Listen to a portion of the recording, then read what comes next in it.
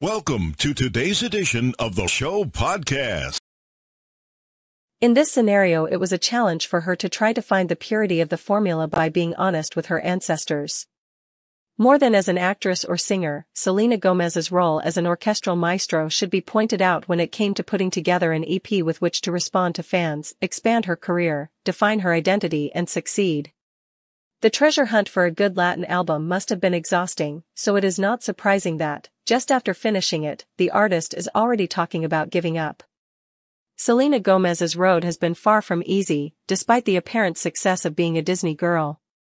Expectations and marketing meet hordes of fans, and she tragically ended the escalation with a drinking problem.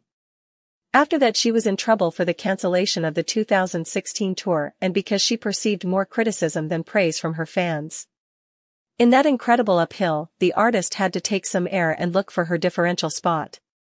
Her involvement in Democrat politics has not gone unnoticed, nor have her campaigns in support of the Latino vote.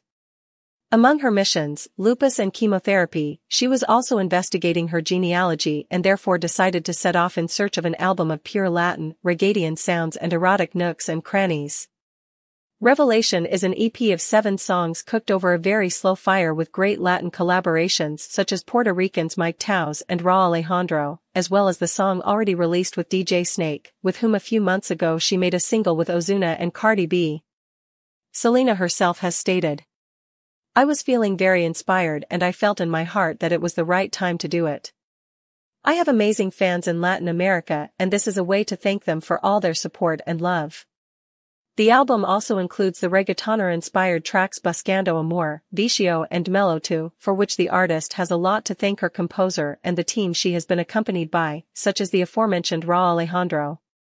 Also from Ericka, Hernandez and Camila, Falvez capturing the Mexican identity in the visuals, with all those powerful colors sometimes from the world of flamenco.